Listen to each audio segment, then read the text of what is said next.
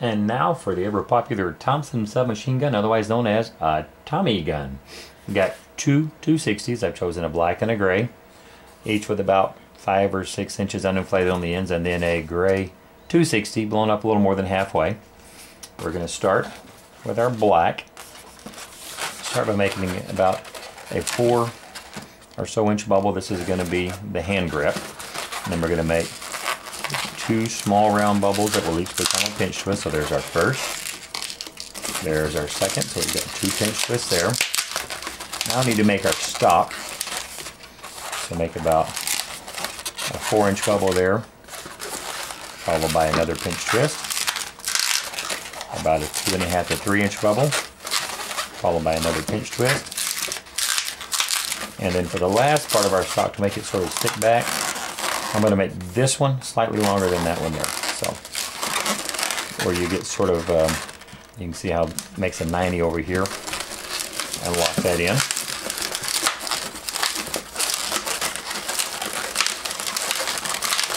Now we want to make a very small spacer bubble, maybe a 1/2 inch, 3/4 of an inch, followed by 2 more pinch twists.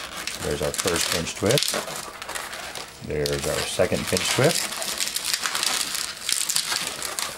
And we're going to skip across and make about a 2-inch bubble there, followed by 2 more pinch twists.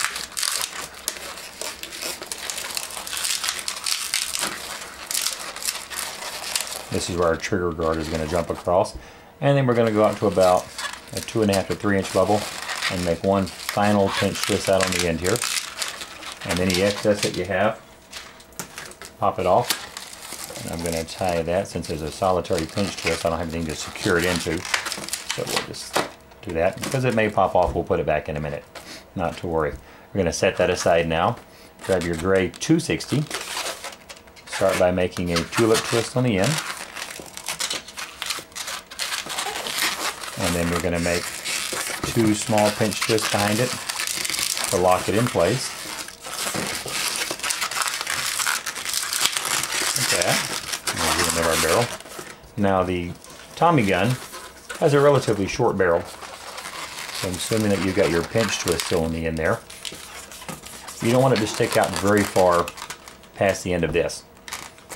So however much you want to stick out, come in, twist off the end of your barrel there.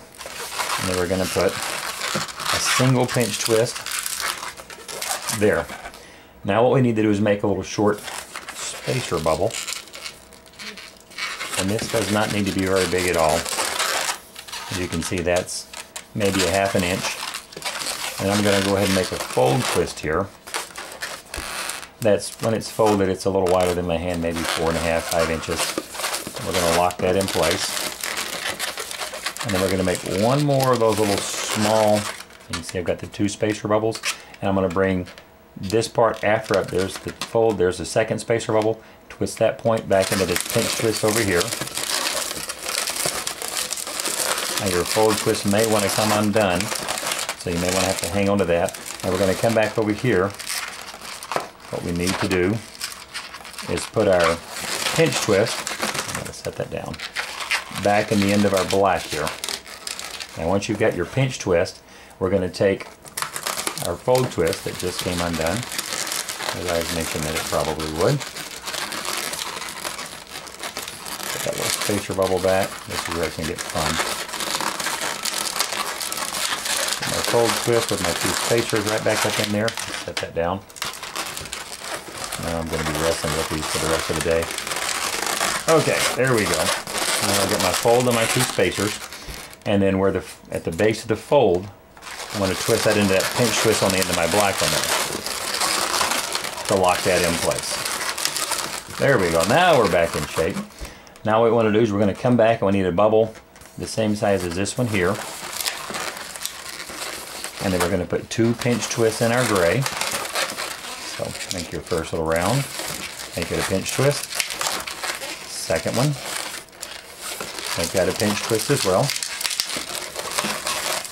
And then we're going to come back. We've got that bubble, our 2 pinch twists. Now we need another bubble the same size as this one in our gray. We come in to make a bubble there, same size. And then make a single pinch twist here, just like that. So now you've got a single pinch twist, and then we need a little small spacer bubble, but we're not going to come down to this. It's going to angle back and hook up here where our stock is. So we're going to make a bubble, make it a little bit smaller, about 3/4 of an inch there, and we're going to bring that back, and it's going to attach it where this triangle is, where our stock begins. So just twist that one into there, like that. Any excess that you have in that gray, go ahead and remove it. Secure the end.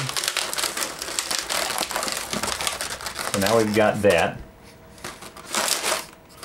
Now we're going to take our 160, and we're going to start by taking the nozzle and twist it into the gray up here. We're going to, let me tell you where we're going to go, and then we'll do it.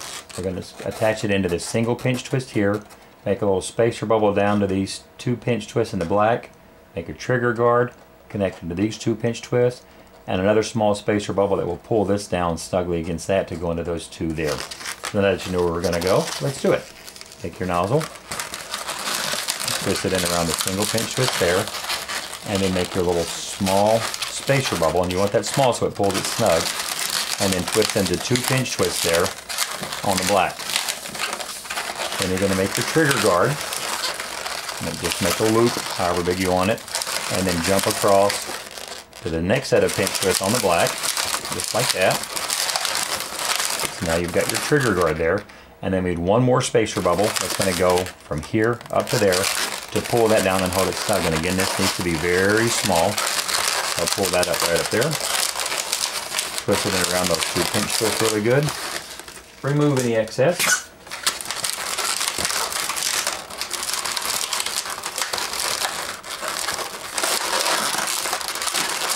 Straighten it all up. And there you have a Tommy gun.